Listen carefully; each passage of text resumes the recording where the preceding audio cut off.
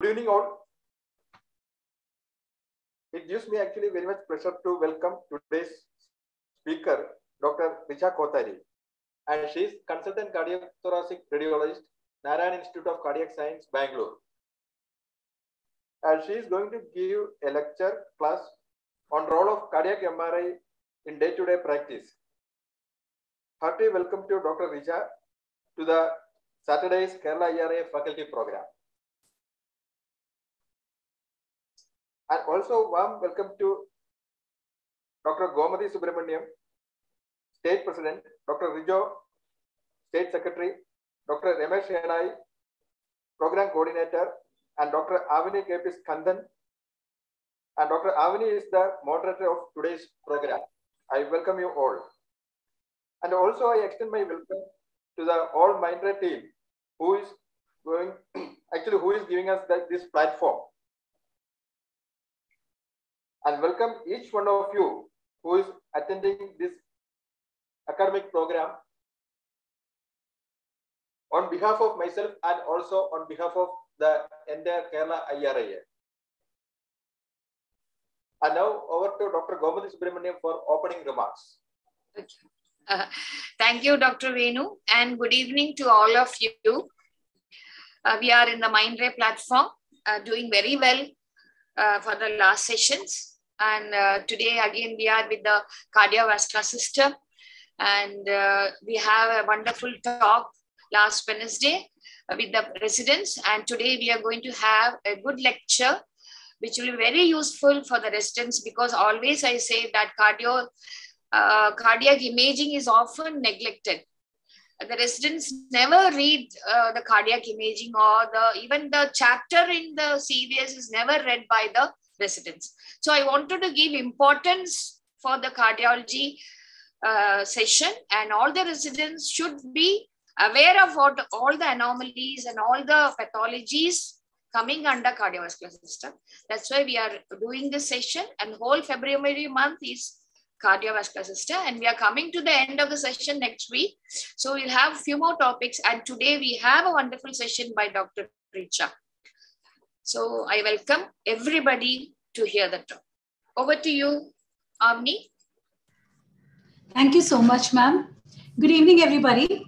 Like already Dr. Venu sir and Dr. Gomati ma'am have already briefed, we are having this entire month on cardiac MRI and to be on cardiac imaging. And it's very difficult to, we have very limited number of cardiothoracic radiologists, very few. You can just kind of, just count them on your fingers, that kind of number they have. We don't have a good exposure. So even getting one of them is very difficult. And Dr. Richa has been very, very courteous. At the last minute, I went and asked her, and she was like very helpful and supportive. She took a session on Wednesday with her PGs or her fellows. And that was an amazing session. It was very useful for the PGs and for all of us. It was a great session. So about Dr. Richa Kothari, she has done her DNB and she has her level 3 MR certification, cardiac MR certification from European Association of Cardiovascular Imaging. And as for her credentials, of course, she is a consultant cardiothoracic radiologist at Narayan Institute of Cardiac Sciences, Bangalore. Her areas of expertise, again, obviously, is cardiac CT and MR, not restricted to adults, but also to children. And she is interested in thoracic and vascular imaging. She had won the regional award by the European Association of Cardiovascular Imaging for this cardiac MR in Barcelona, in Spain. She is a co-author of multiple textbook chapters, speaker at various national and international conferences, conducted several cardiac imaging CMEs and workshops for doctors and technicians both. She has been a winner of multiple research presentations at national and international level. She is an executive committee member of the Indian Association of Cardiac Imaging and also part of the DNB teaching program. And today she's going to present to us something not like the regular topics that we expect, but she's going for a very broader view, which is actually going to be very helpful for all of us, because she's going to be talking about role of cardiac MR in day-to-day practice, something like we already mentioned we are not used to. So it is right, the basics, it is just to improve our perspective. It gives us the entire perspective rather than limiting herself to a topic. She's taken a wonderful topic that is going to help each one of us. So looking forward to your brilliant talk, Dr. Richa, as usual. So I welcome Dr. Richa to the session. Dr. Richa, over Hello, to you. ma'am. Hello, ma'am. We have a small session for 2 minutes. I'm sorry. Yes, Can we do Mindray that? And had after a that? small session prior to that. Yes. Over to you, Shivangi. Hello everyone, I'm Shivangi Trivedi from Mindray. Can you hear me? Okay, your camera is off. Yeah, but can you hear me? Yeah, we can. Okay. So I'll be taking a small session about lung ultrasound today, right? In last 15 years, we have got a new imaging application with sonography, that is the lung ultrasound. From the traditional assessment of pleural effusion and masses, lung ultrasound has come a long way and helped us in different critical scenarios like lung edema as well as the pneumothorax. And in coming future, maybe lung ultrasound is likely to be a very important and integral part of emergency medicine as well as the ICUs. So the places where the traditional approach that we follow for lung examination is first the physical examination, which is insufficient for finer diagnosis. Second is the bedside chest radiography, which has limited accuracy. Third is the chest computed tomography, and final is the lung ultrasound. Lung ultrasound has a better diagnostic accuracy than physical examination as well as chest radiography combined. So these are the places where lung ultrasound can be really helpful to us. That is the pleural pathology, pericardial pathology, shortness of breath, cyanosis, cough, as well as shock condition. And the probes that we use for lung ultrasound is convex, linear, as well as we can use phased array. Now in ultrasound, we generally say artifacts are bad.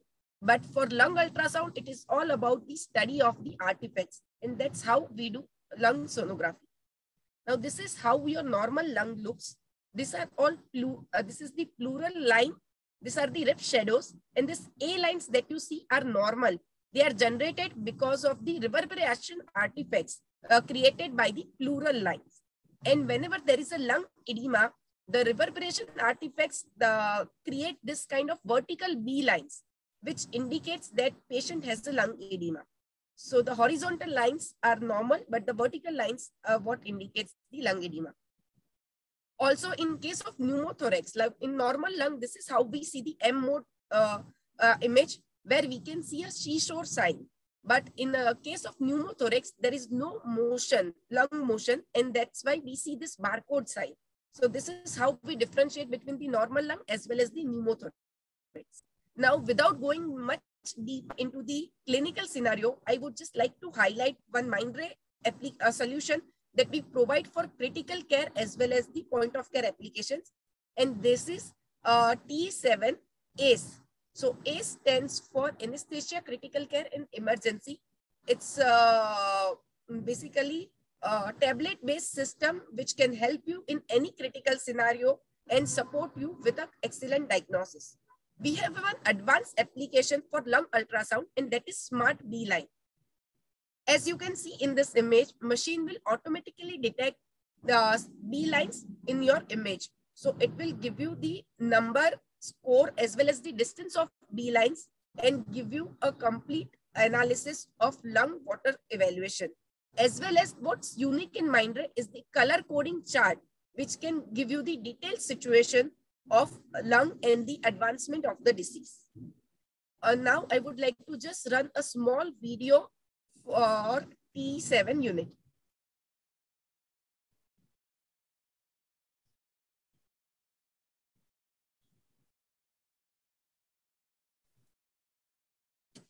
Volume is not there.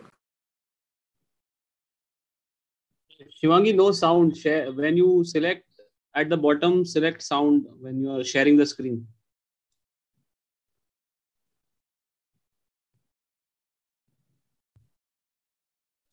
Shivangi, can you stop share and share again? And at the bottom, you will get select sound. We cannot hear the sound. Shivangi, you'll have to stop share. Okay, just a minute. I'll stop share and I'll share that again. Just a minute.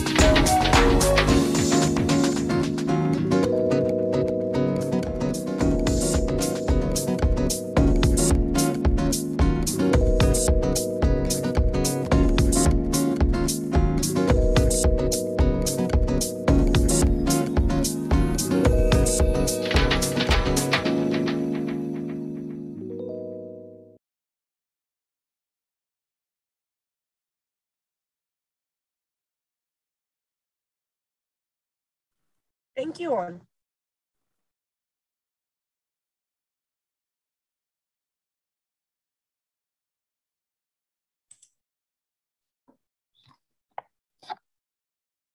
Should I start?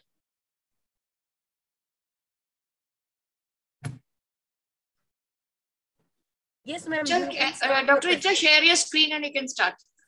Okay. I would like to thank Kerala IRIA for the kind invitation. I'll begin today's talk. 1 second.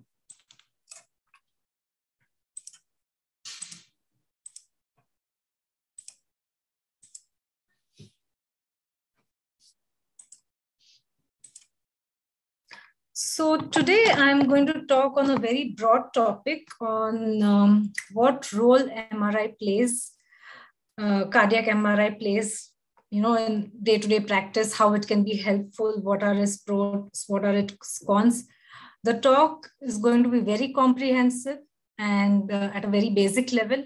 Any questions, please feel free to ask at the end of the session. So today, in today's talk, I'll be covering basically some practical points before we start doing cardiac MRI. What are the sequences in cardiac MRI and how are they different from our regular MRI sequences? What are its capabilities? What is it capable of doing? And how do we use those capabilities in day-to-day life and some of its special applications, okay? So first, 1.5 or 3 Tesla, does it matter? Cardiac MRI can be done in both 1.5 as well as 3 Tesla. 3 Tesla will have better resolution, but at the same time, it will have more artifacts. So we kind of need to tailor our protocol in such a way that we get good images. Renal function, it's like any other gadolinium-based MRI study. We don't do below 30 EGFR. 30 to 45 EGFR, we usually refer to a nephrologist, and based on the patient's clinical condition, they'll decide whether they want to go ahead with a gadolinium-based study or no. Above 45 EGFR, there's usually no issues in doing gadolinium-based MRI. Between 30 to 45 EGFR, sometimes we may use cyclic gadolinium compounds rather than linear. Cardiac MRI is an ECG-gated study. Each and every sequence is ECG-gated. And respiration gated. Patients need to hold their breath for say around somewhere between 6 to 12 seconds for each cycle. There are newer ways of doing it without breath hold with free breathing. And we have started using it more and more, especially in children. So let's come to basic sequences. In cardiac MRI, we don't do so much, T1 or T2 sequences like we do for all our other body organs. Here, our basic sequences, we kind of call them black blood and white blood images. So black blood means, as the name suggests, the blood will appear black compared to the myocardium. These are usually just static images. These are spin echo images. They're not basically just T1 or T2. They are not more heavily T1 or T2 weighted, they are spin echo, and we usually use them for anatomical assessment. White blood images, blood appears bright. They may be static or cine. These are gradient echo images, and different companies have different names, BTFE, Fiesta, like that, and we use them for anatomical as well as functional assessment.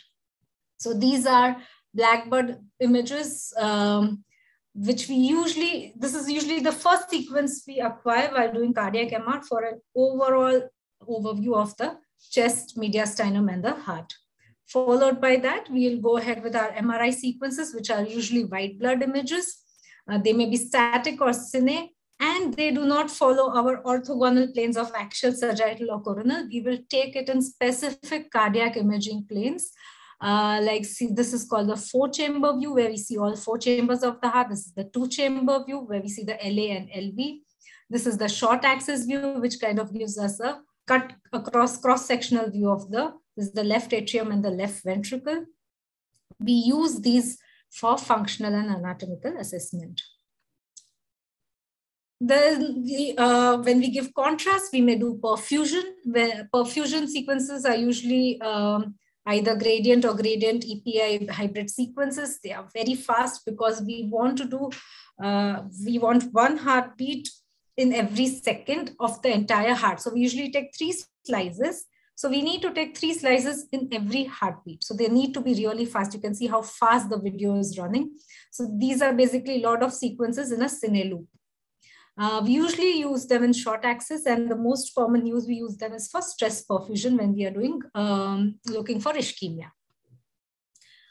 Delayed enhancement is the most important or the gold standard sequence of cardiac MRI. It's a triple inversion recovery sequence. What happens is followed by a 180-degree preparatory pulse. Then there's triple inversion, and we acquire the images to get delayed enhancement. So if we talk about gadolinium kinetics, what happens is normal gadolinium is an extracellular agent. Okay? So it cannot enter inside the cells unless there is rupture of the cell membrane. So like we see in this case, an acute MI. Because of rupture of the cell membranes, the gadolinium enters the cell, within the cell. So there's intra and extracellular gadolinium. But in chronic MI or scars, because of collagenous scar and shrinkage or absence of the viable myocytes, the gadolinium accumulates in the fibrous tissue, and we see enhancement.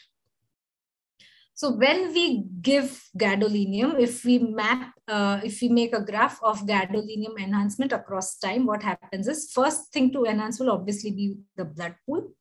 Then the normal myocardium also enhances in the early stages, and ischemic myocardium.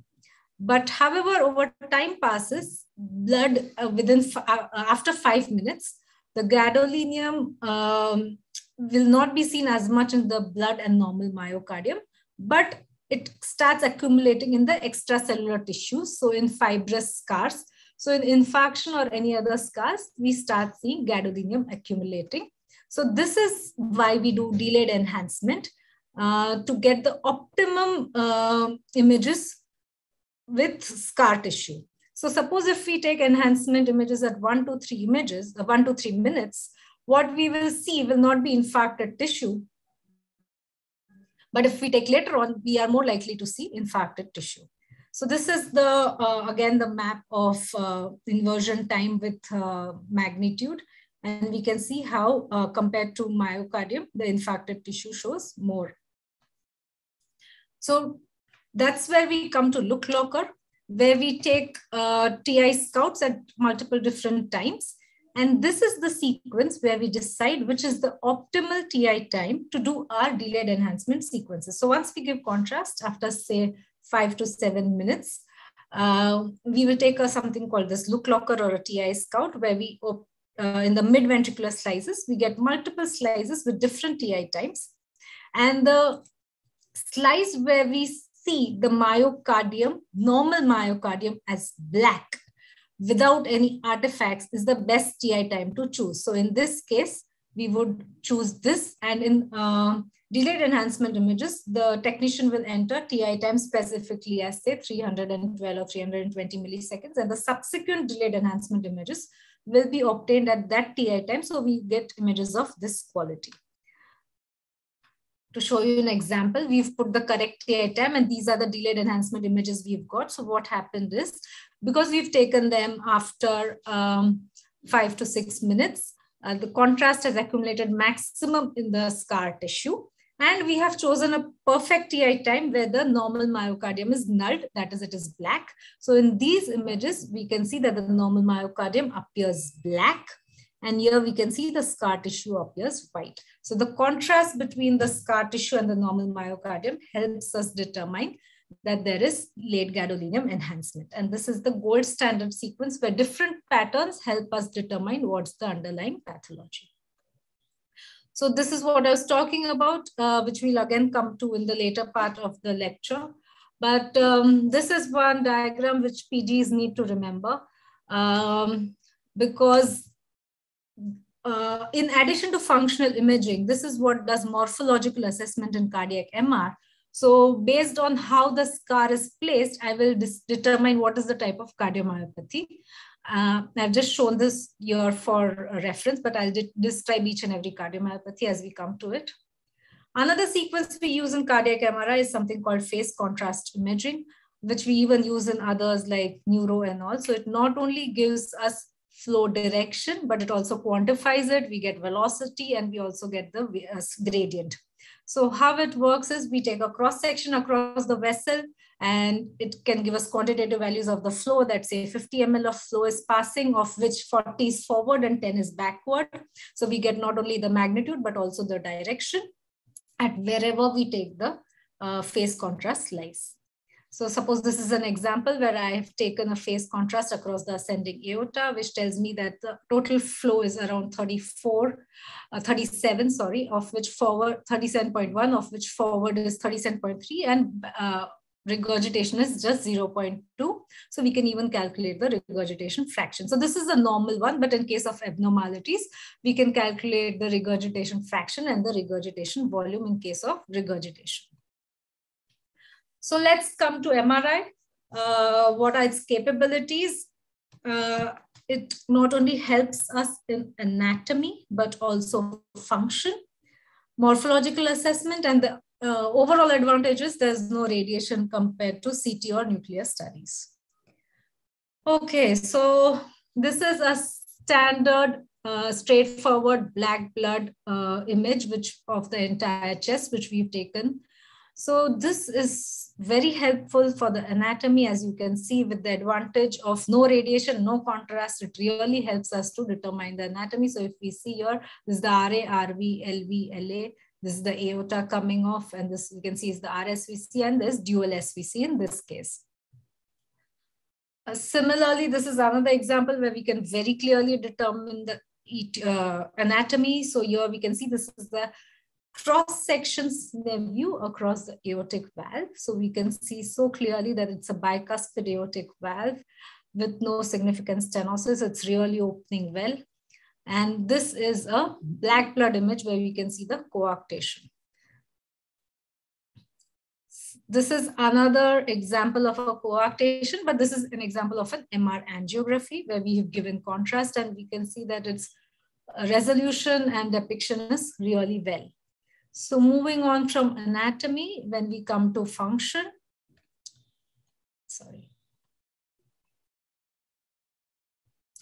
So as of now, cardiac MR is the gold standard for left ventricular as well as right ventricular function. So usually to calculate function, we obtain a stack of images from base of the lung to the apex, like I've shown here. So I've from base of the lung to the apex, and we use software to calculate the LV and the RV volumes. So we can see the entire LV and the RV contracting well, and we can use that to calculate the volumes. So not only for functional assessment, when would we need functional assessment? We would need it especially in cases of heart failure. Sometimes some drugs are given, not like, for example, post-heart failure therapy, some medical management, and we want to see follow-up whether the patient has improved or not. Not just that, post-chemotherapeutic drugs, whether they have affected, whether they're causing any cardiomyopathy or cardiotoxicity. This helps in that, and also in pre and post-transplant assessment. Another way which this helps is in valvular assessment, which I'll just show you in the following case. So suppose this is a case where I have taken, this is something called a 3-chamber view, where you can see the left atrium, left ventricle, and the aorta, and this is the aortic valve. We can very clearly see that the aortic valve leaflets are thickened. Also, they are not opening well. They are hardly opening. So there's aortic valve thickening with stenosis. And this is what is called as flow acceleration. So it's like an artifact which we use to diagnose stenosis. Like in Doppler, we use aliasing to diagnose stenosis. Similarly, in MRI, we would use some flow acceleration to diagnose stenosis. Similarly, this we've just cut across here. So this is a cine-aortic valve view, where you can see it's a functionally bicuspid valve with a raphe here, with thickened leaflets, and see, you can just make out that it's hardly opening. So there's a lot of stenosis. The valve leaflets are not completely opening. So to quantitate stenosis, we can use these phase contrast studies and get velocity quantitatively, and we can calculate the aortic valve area on this view. Suppose this, I would just draw the ROI here and I would get the aortic valve area. So both these features help to quantitate the stenosis. These are some other examples of valvular heart disease. So suppose if we start with this, we can see biatrial biventricular dilatation. This is the tricuspid and the mitral valve. We can see there's a lot of regurgitation here. This is the flow jet, which we can see. And there is more mitral regurgitation compared to tricuspid, right? If we come to this case, the left atrium and left ventricle are dilated. This is the mitral valve. If we see carefully, it's not opening completely also. And there is some regurgitation also. So this is a mixed mitral valve disease with stenosis as well as regurgitation. This is another case. So this is the 3-chamber view. This is the aortic valve, mildly thickened leaflets. Again, we are seeing regurgitation. And there is flow acceleration with the valve not opening completely. So this is again a mixed aortic valve disease with stenosis and regurgitation. Similarly, we can quantitate regurgitation also by, like I showed in the earlier slides, by giving the regurgitation fraction and volume. Not just that, sometimes surgeons don't want to do a complete replacement and they just want to go ahead with a repair. So we can, suppose this is the mitral valve, it has 3 components, A1, A2, A3, P1, P2, P3. So detailed views across A1, P1, A2, P2, A3, P3, we can do, and we can tell specifically which one is abnormal. And in case it's a younger patient and they don't want to replace as of now, they can go ahead and just do the A1, P1 or A2, P2 repair. Let's come to morphology. The most important use of morphology is for cardiomyopathy diagnosis. But we don't just stop at diagnosis. We can also prognosticate the disease, help for risk stratification and family screening in genetic diseases. Another use is heart failure to determine what's its cause, and then also for subsequent follow-ups. Myopericarditis is another way used for morphology. So let's see now few cases of cardiomyopathies. So echo, if we do, we usually get an indication saying LV hypertrophy with reduced function or normal function on echocardiography. But it's not always possible for echocardiography to tell us the cause of LV hypertrophy. So this is a slide I borrowed from my boss. So here we can see each and every case has some element of LV hypertrophy. You can see here there's hypertrophy. But what is the cause of LV hypertrophy? So when we do late gadolinium enhancement, the different patterns of enhancement help us to determine, oh, this is LV cardiomyopathy, but it's because of hypertension, or it's because of HCM, or it's because of amyloid, or so on and so forth. Let's see a few of those cases. This is again what I was talking about, patterns of late gadolinium enhancement, which is a question asked in theory. So basically you have to know all the patterns. So suppose if I start with this one, it's near transmural enhancement following a vascular territory of LAD. So this is actually an acute myocardial infarction with microvascular obstruction within. This is patchy. First of all, there's LV hypertrophy with patchy mid-myocardial fibrosis. This is actually a case of hypertrophic cardiomyopathy. This is dilated left ventricle with very thin mid-myocardial linear enhancement, which is DCM. This is smooth, diffuse, linear subendocardial enhancement, which is amyloid. And this is patchy mid-epicardial enhancement, which goes in favor of myocarditis. In this case, it was a sarcoid. So let's see the first case. So we'll begin with hypertrophic cardiomyopathy. It's a genetic disease. It's seen, as the name suggests, there's LV hypertrophy.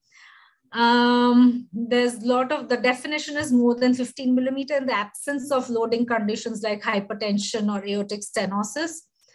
So like we can see here, this is the 4-chamber view. We can see that the LV is hypertrophied. Here also we can see LV is hypertrophy. There's an associated feature here where we can see if this is the mitral valve. If we see in systole, it's going anteriorly. So this is called systolic anterior motion of the mitral valve leaflet, and we can see associated flow acceleration. This is a feature of hypertrophic cardiomyopathy. The enhancement pattern is patchy mid-myocardial, usually in the hypertrophy segments. So this was a case of actually hypertrophic cardiomyopathy with very severe fibrotic burden of around 40% and all. So, but I'll show you another case which has less fibrosis, which is more typical and more often seen. As we can see, there's LV hypertrophy here, and this is patchy mid-myocardial enhancement.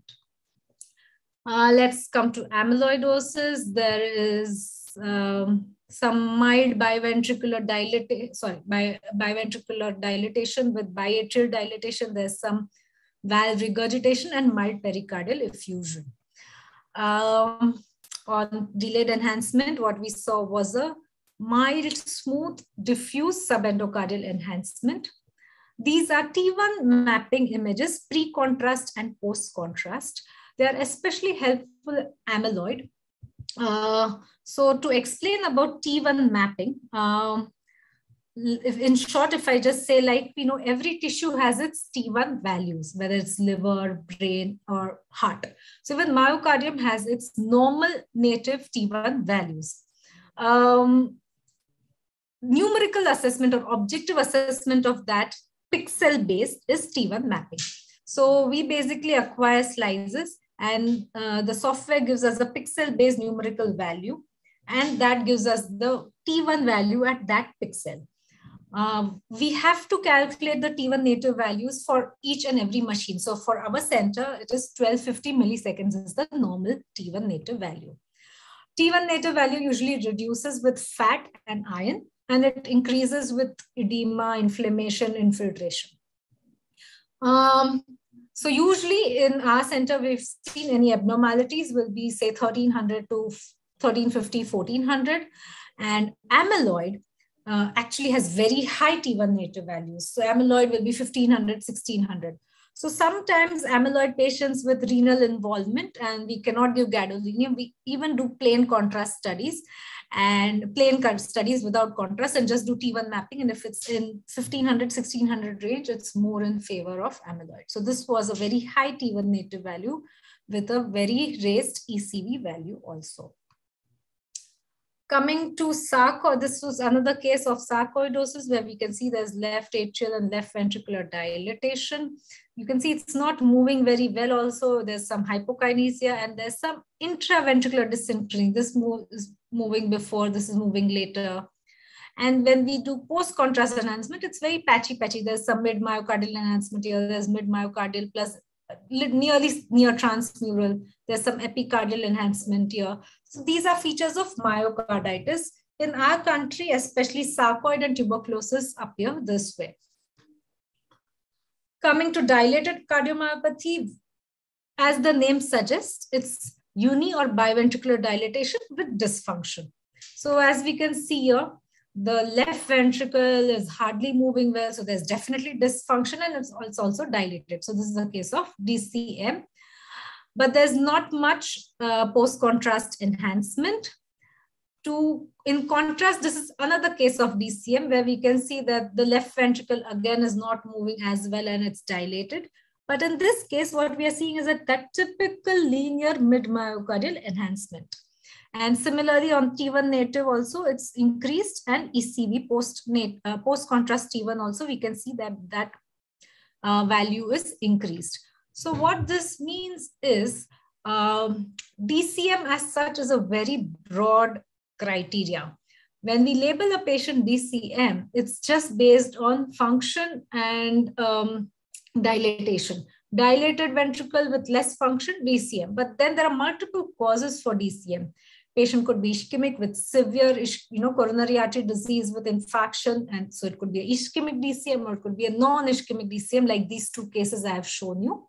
So in the first case, we saw no enhancement. And in this case, we are seeing this typical mid-myocardial enhancement. What's the significance? The significance is that patients with LGE, with delayed gadolinium enhancement, have a worse prognosis compared to patients with no enhancement. That is one. These patients may need this ICD or those pacemaker devices later on if they have arrhythmia. Another one implication is patients with mid-myocardial enhancement. The cause is thought to be that maybe they are post-myocarditis. That's a hypothesis, don't know for sure. So when we label a patient DCM, we're basically looking at the cause of DCM. So it might be ischemic or it might be non-ischemic, in which case you might sometimes be able to say myocarditis, post myocarditis, or sometimes we may not be able to tell the cause. But basically these patterns of enhancement help us to determine the cause. If it's a patchy myocarditis kind of enhancement, you may say maybe because of myocarditis. If it's that amyloid kind of enhancement, you can say DCM maybe due to amyloid, like that. This is another genetic case. ARVC is arrhythmogenic right ventricular cardiomyopathy. It's a genetic cause. It's another cause of sudden cardiac death in young adults. So as the name suggests, it's a right ventricular cardiomyopathy. So if you carefully, you will see these small outpouchings along the right ventricular free wall, which are not normally seen. So the feature of ARVC is dilated RV. There are criteria, something called modified task force criteria, which we follow to diagnose ARVC. So dilated RV following that criteria with aneurysmal outpouchings or dyskinesis along the RV wall is one major criteria for ARVC. But MR by itself cannot just diagnose it. It can pinpoint to it and raise a suspicion. And then we need to do family history and ECG and all. These are delayed enhancement images. We see if you can make out, this is RV wall enhancement. So now what is this? What is this doing? So we are also seeing LV enhancement, right? So this was actually a case of ARVC with left ventricular involvement or ARVC with ALVC. Let's come to the next case. Iron overload. This is actually a young girl with repeated heart failure, and people clinicians couldn't figure out what's happening. Came to us for MRI. This is delayed enhancement images. This is post-native T1, and these are actually T2 star serial images. If you see, as this time is increasing, the myocardium is becoming more and more black. So that is typical of iron overload, like we see in thalassemia patients, right? When we do those MRI studies. Also, we see this is native T1, the T1 is very reduced. So this was actually a case of iron overload. We screened her brother and he also had a similar findings, though asymptomatic. This is another example of a cardiomyopathy by cardiac MRI. We can see both the ventricles are small in size, not expanding well. So this is something we call restrictive cardiomyopathy. As the name suggests, the ventricles don't expand too much, right? And there's biventricular dilatation with mitral and tricuspid regurgitation. There is mild pericardial and mild left pleural effusion. On post-contrast images, we can see there's this subendocardial enhancement with, with hypointensity, right? Non-enhancing area. So this is a typical endomyocardial fibrosis. And when we did CT, this was actually some calcification. So this is how it looks, restrictive on cine images, and on post-gadolinium enhancement, you'll have subendocardial enhancement with further internal hypointensities, non-enhancing areas. Let's come to one of the major indications for cardiac MRI. Why do clinicians send us patients for cardiac MR? They basically have these questions in mind. What they want to know is there coronary artery disease? If they already know there's coronary artery disease, what they want to know from us is it functionally significant? If so, in which territory? Is the territory still viable? And sometimes they may suspect ischemic heart disease, but on MRI, we are saying, no, it's not ischemic heart disease. Then MR is the only modality which will tell them what it is. Because all those different patterns of enhancement of cardiomyopathy, which we saw so far, MR is the best modality to diagnose it. So let's start with an example of ischemia imaging. So this is a patient with double vessel disease who came to us for ischemia. So these are stress perfusion images, which we've taken after giving gadolinium to the patient. So if you can make out, the contrast is first entering the right ventricle, left ventricle, then it starts to enhance the walls, but some walls don't perfuse, they remain black. So if I come to the representative static images, this is nice perfusion of the myocardium, but this part of the myocardium is not perfusing with contrast. So there's a perfusion defect, right? At the same time, when we did lead gadolinium enhancement in these patients, there was no enhancement. So what we're trying to say here is that this is the area which there's no infarct as of now, but there is ischemia. So to kind of summarize, if stress perfusion shows a defect, but rest perfusion doesn't show a defect and there's no enhancement, it's ischemia. Let's come to our next case. Here, what we are seeing up is the cine images at basal, mid, and apical levels. These are the same corresponding late gadolinium enhancement images. So if we see in this, we can see that certain areas like this anterior and anteroseptal areas are not moving well compared to the lateral and the inferior wall in the mid, as well as in the apical. You can see the septum is hardly moving compared to the other segments, even though everything is moving a little bit less, but some areas are moving even less than the others. So this is called hypokinesis. Correspondingly, if we see, we're seeing some neotransmural enhancement in those same areas which are not moving well. So these are neotransmural enhancement. This is the LAD territory. And what are we seeing here is actually a LV clot. That corresponding area also showed edema on stir. So this was basically a case of acute myocardial infarction in the LAD territory with LV clot. These are 2-chamber and 4-chamber cine and late gadolinium enhancement images of the same patient, where we can see the clot very nicely here in the LV apex. And we can also see that corresponding areas are not moving well and show neotransmural enhancement. Let's come to another case. Again, basal, mid, apical, cine, and late gadolinium enhancement images. Here we can see that, yes, they are moving less. Again, the same areas, mid anteroseptal anterior and apical septal and anterior areas. But here what we are seeing is that there's enhancement, but it's not involving the entire thickness of the myocardium. It's not transmural, it's subendocardial. So the reason for showing you both these cases is that we need these sequences to determine viability. So how do we determine viability?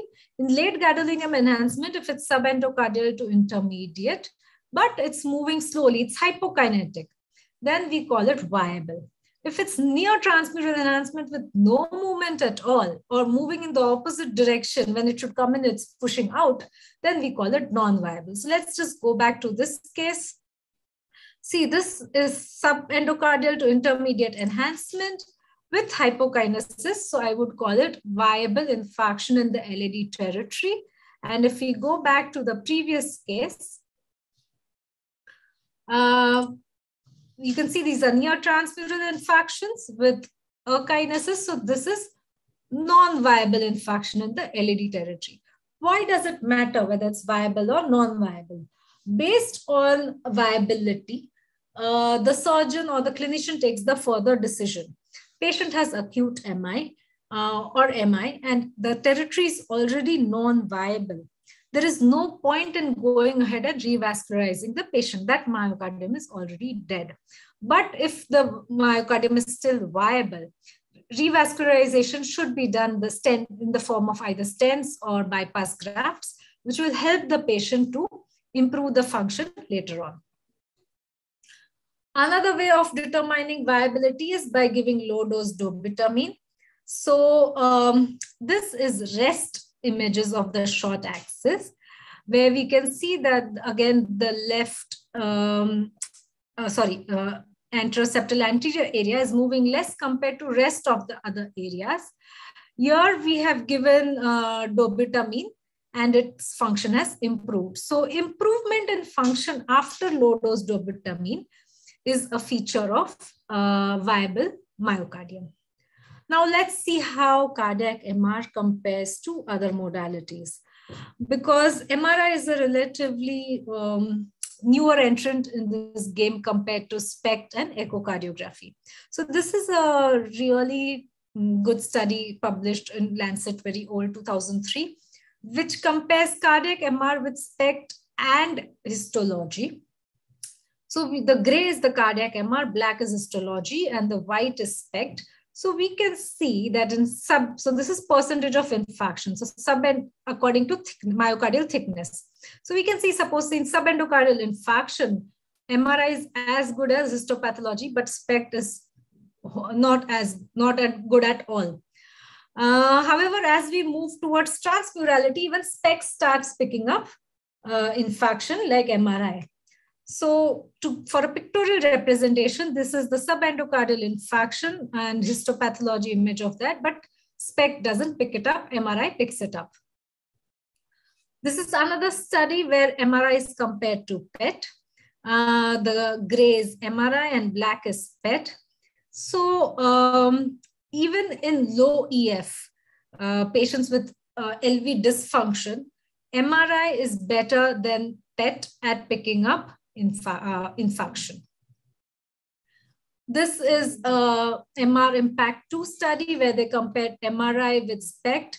And so the continuous line is MRI in all the images, and the discontinuous or the dotted line represents SPECT.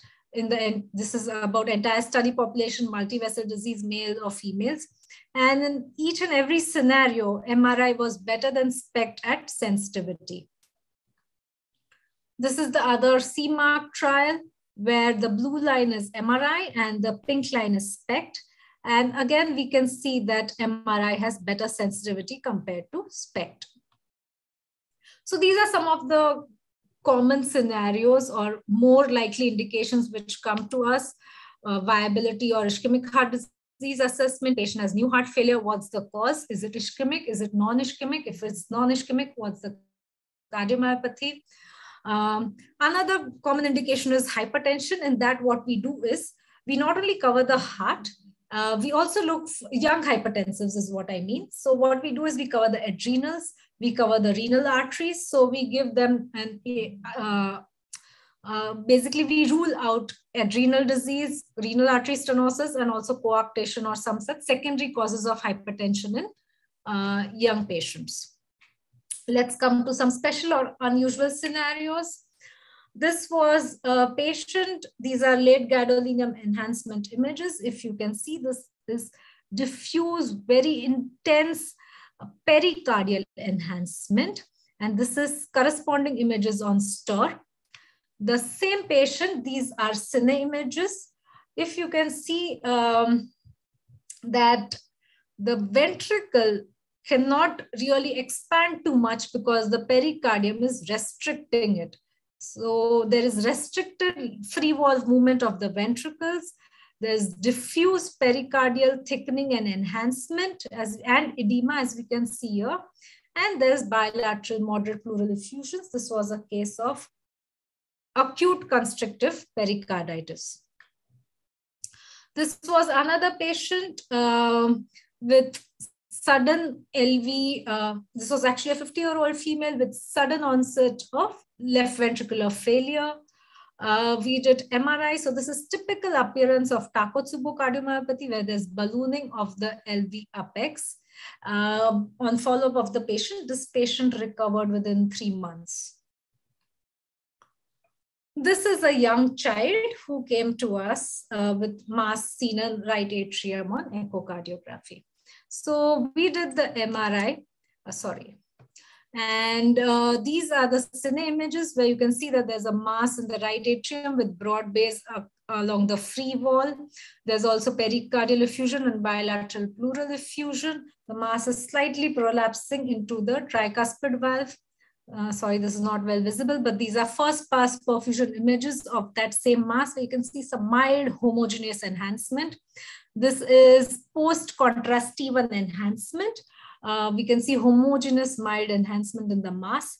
And these are Thrive images, where again, we can see some enhancement. We called it lymphoma suspicion, and patient underwent surgery, and it came as a B-cell lymphoma histopathology. So to discuss and briefly about masses, because that might be asked in the exam, what we do in mass assessment is kind of mass assessment like anywhere else in the body. Mass is the only time we do actual T1, T2, perfusion and post-contrast images, and more images we may take based on the location of the mass. Once we do that, how we analyze mass in cardiac MR is multiple things. First, we see the age of the patient. Okay. Second, we see which chamber is involved. And third, we see the morphological characteristics.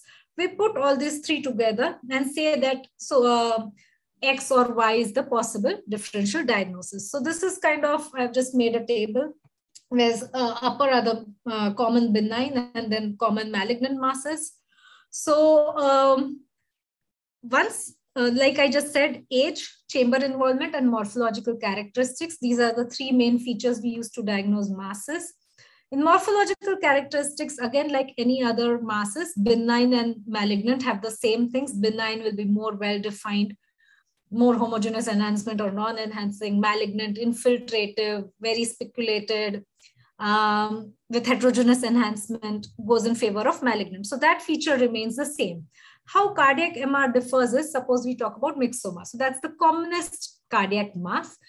Again, it will be mobile, it will have be pedunculated, it will mostly be attached to the interatrial septum, and the most common location is left atria. It will show hyperintensity on STOR, and it may show heterogeneous contrast enhancement. So a mass which is mobile, pedunculated, in the left atrium, attached to the interventricular septum, in the with edema on STOR and delayed enhancement, it would probably be a myxoma. So similarly, so on and so forth, rhabdomyoma and fibroma are seen in children. They are mostly in the ventricles and intramyocardial. How we differentiate between them would be based on T2 and delayed contrast enhancement and other features. Let's come to a very special scenario. We often get requisitions for cardiac MR for constrictive versus restrictive cardiomyopathy. So this is kind of showing you both at a glance.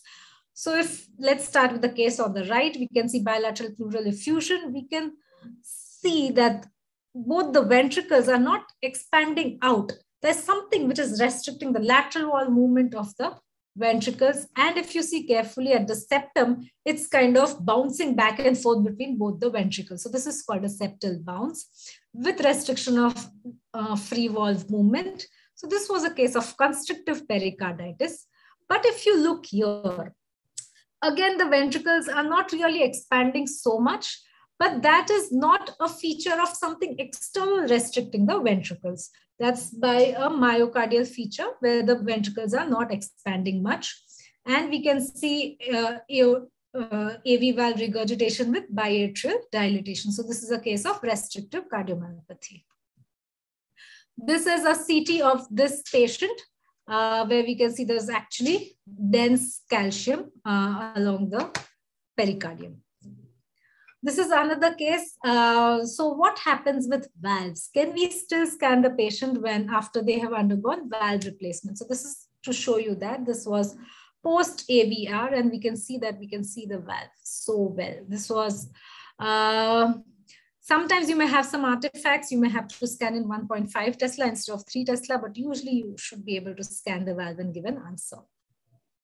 So coming to the conclusion of our talk, advantages: it has really good temporal spatial resolution, no radiation. It not only helps with function, but also morphology and helps to determine the cause.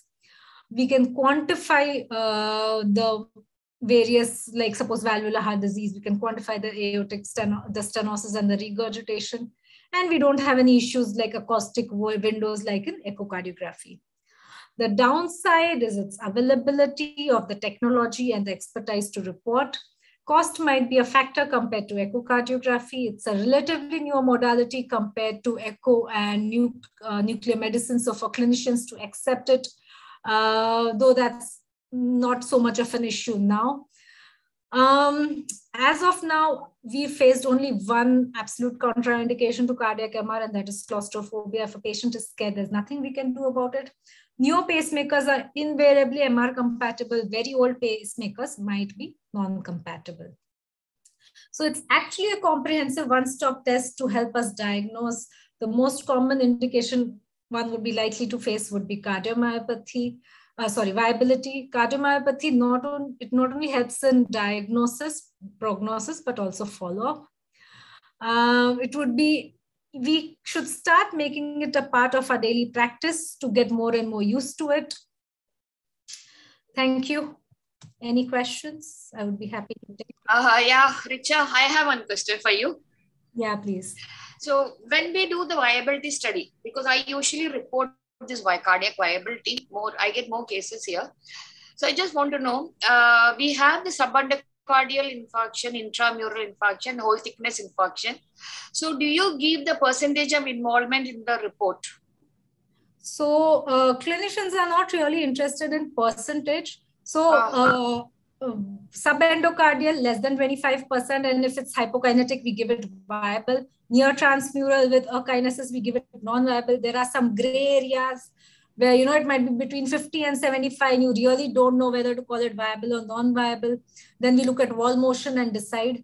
What we give numerical value is number of segments. Yeah, that we give usually.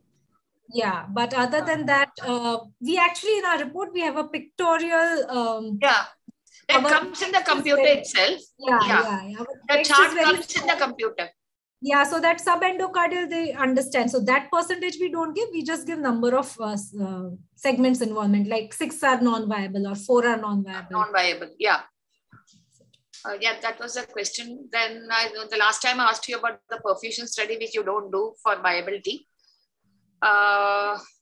Perfusion for viability, dobutamine we do, but less. But usually we end up telling viability just based on cine and gadolinium, late gadolinium enhancement. Sometimes patients we can't give contrast, we end up doing dobutamine for viability. That is just low dose, up to 20 microgram. And if the function improves and that area regional wall motion abnormality improves, we say it's viable. Okay, it's very good, very good. Okay. Do you do this dynamic study for this cardiac imaging? So dynamic study we do in all stress MRIs, where we give adenosine and contrast at the same time and get those perfusion images like I showed in that case. Another place where we do perfusion is masses. Okay. We don't, perfusion is done in all the cases, but we don't sit in ambulance. Yeah. Thank you so much, Dr. Richa, for your wonderful session. Thank you so much, Richa. I have a few questions. No, actually, ma'am, that's not a question. I think that's an appreciation that, somebody has asked if you could provide them with the PPT that you made right now. Yeah, I just saw it now. Appreciation for your talk. Yeah. So actually, Dr. Richa, I'm sorry, I'm having a very unstable network. So I'm not sure if you've spoken this and I missed it out. No issues. We are talking about viability. So what is a normal norm is the patient comes in, undergoes an angiogram, goes in for an angioplasty on table. So when is it that you would suggest that this patient undergo a viability scan, which in the present scenario doesn't fit into the normal practice? So according to your experience, where would you think it would fit in? So usually what happens is patient comes to the clinician, they do a cath angio, and they usually directly go ahead with revascularization, whether the territory is viable or not. That's usually what happens in most of the places. In some cases, there'll be a break after the cath study and the patient will be sent for a viability study, which might be nuclear, it might be echo, it might be MR. So it is totally at the clinician discretion whether they send the patient for viability or they go ahead with revascularization.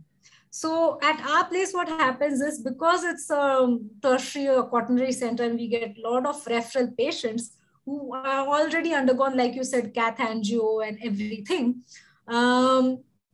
What we get referred for these viability studies, especially, are these very young patients. Like nowadays in India, we're seeing coronary artery disease in patients in 30s and 40s.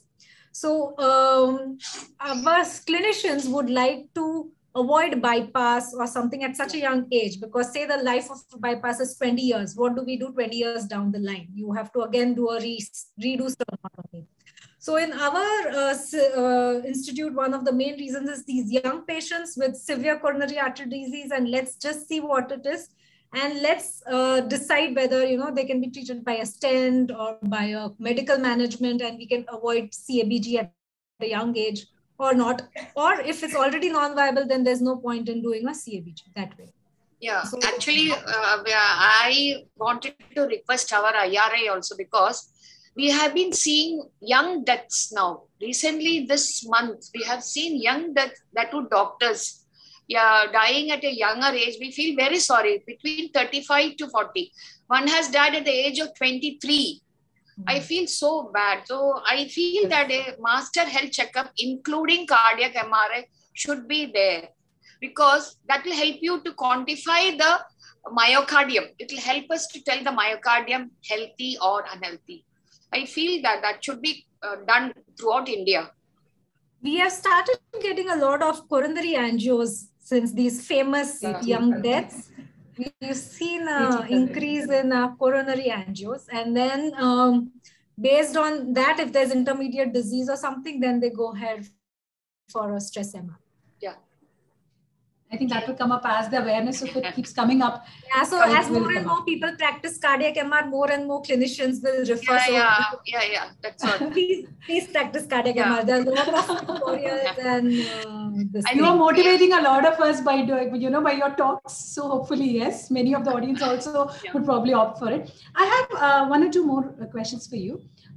Very limited experience with cardiac MR actually.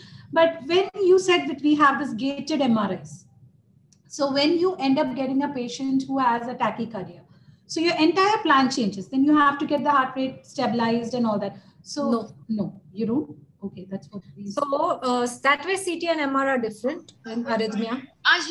Our issues is tachy. We want the heart rate low and regular. In MRI, tachy is not a problem. Brady is a problem. So if it's tachy and regular, no issues at all. Only issues we would face is irregular, number one, or two bradyarrhythmias in MRI. It's kind of ulta because of the way the machine scans.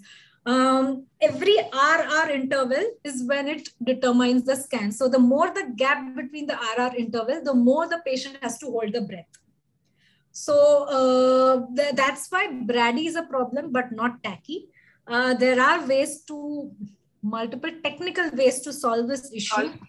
That in itself is a physics class. Yeah, it is already documented in our machines.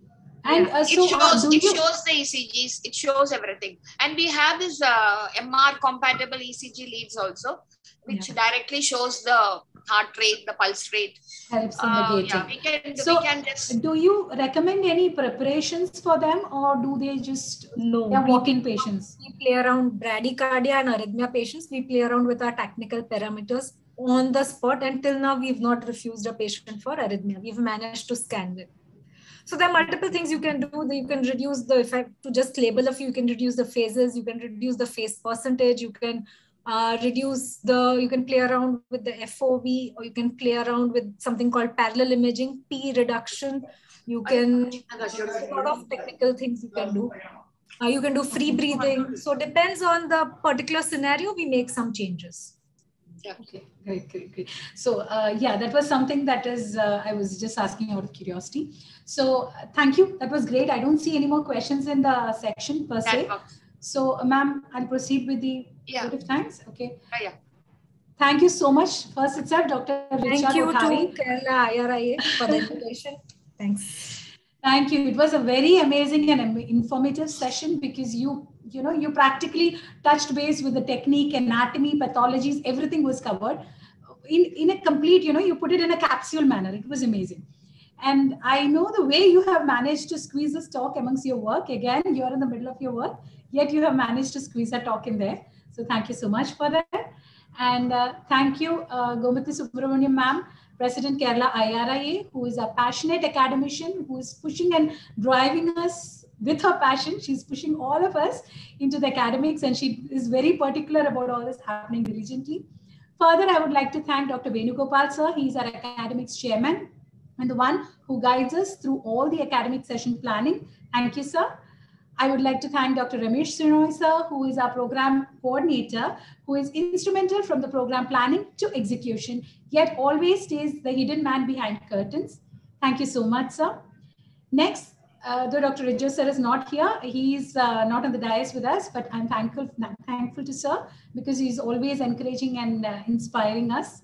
Further, I'd like to thank our entire panel of academic coordinators who work hard to ensure that the academics run smoothly and seamlessly. I thank the entire Mindray team for providing a wonderful platform and making sure everything went perfectly smoothly for us.